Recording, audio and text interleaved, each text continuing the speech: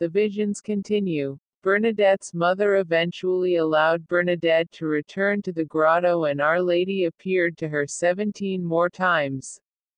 She promised Bernadette happiness not in this world, but in the next. During the 16th apparition, on March 25, the Feast of the Annunciation, Our Lady revealed who she was. Bernadette recalled.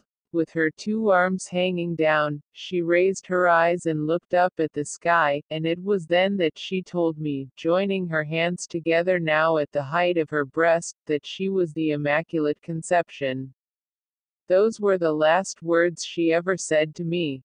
Bernadette was ridiculed by the authorities and the clergy, but she remained determined, loving, and courageous despite the hardships.